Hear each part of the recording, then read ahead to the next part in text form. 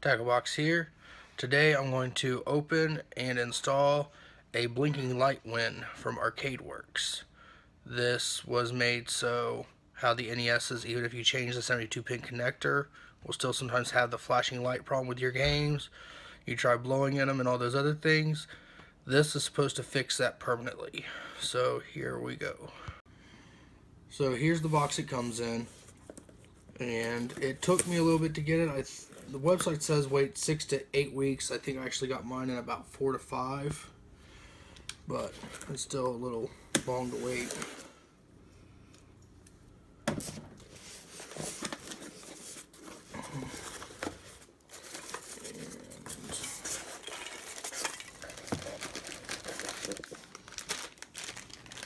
Here's the new tray that you have to install.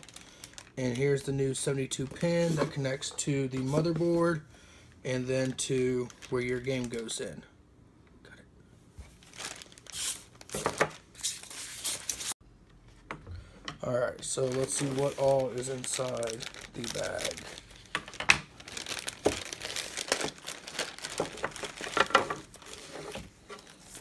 Again, the tray feels nice, kind of sturdy. Instructions on how to install it,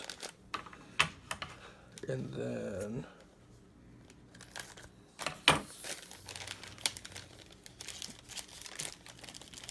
here is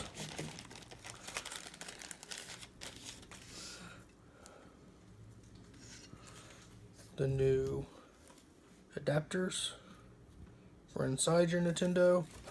And with this tray, it eliminates the need to push it up and down. Your games will just slide straight in and they'll just stay there now. And then it has a little sticker that says, keep calm and don't press down. Cut. So there are 6 screws in total to take out of your Nintendo. You have one here, back here, in the middle, and then over on each side.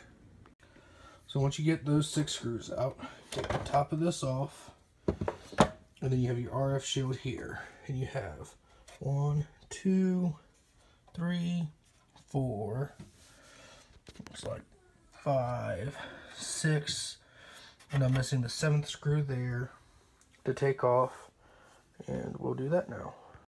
Now, once you have all those screws off, you can take this little shield off here.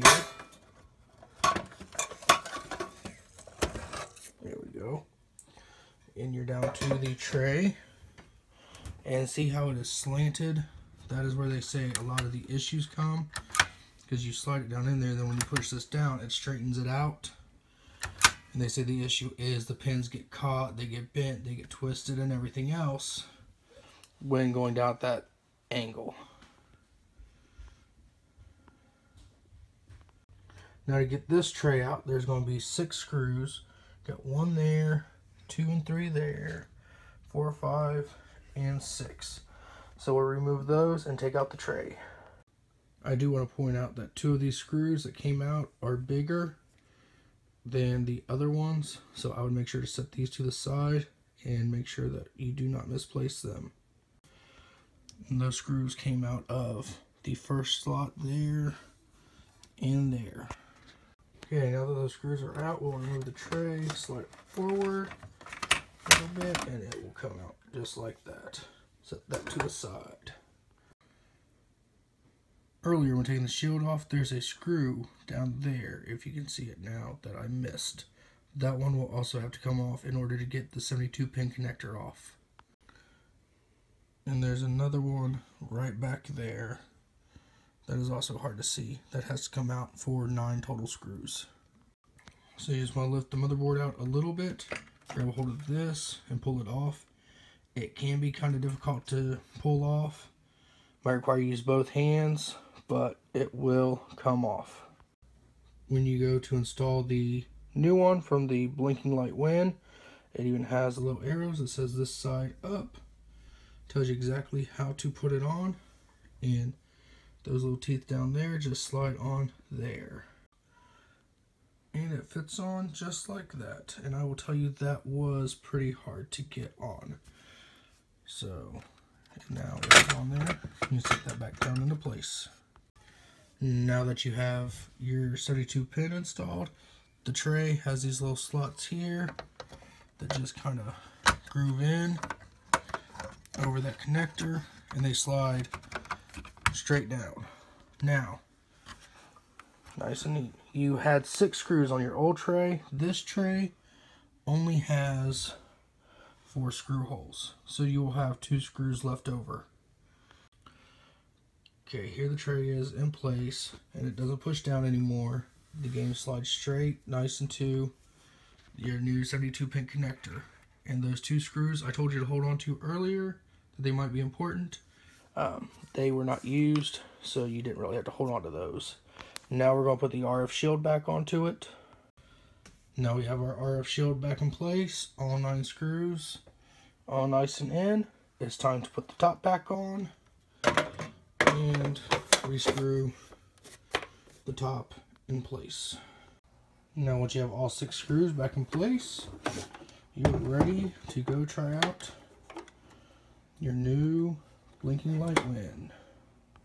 So we've got our Nintendo hooked back up in my nice little corner over there where it goes. We're going to put in The Legend of Zelda. Now that fits in pretty tight. Remember, no need to push it down anymore. Solid red light, that looks good. And we have The Legend of Zelda. It works first try, no problem. And I think we're good. The installation wasn't that hard. It kind of nice, easy going through, and they have instructions in case you're not sure how to do it. There was a tight fit to the games, but I think that's a good thing. Helps make sure it holds it in, keeps that connection nice and good. I don't really see anything negative about it yet. I want to keep testing it, keep playing my games, see how well they work, but so far everything looks really good. I really like it and I recommend it. If you like this video, please hit like. If you want to see more of my videos, please hit subscribe.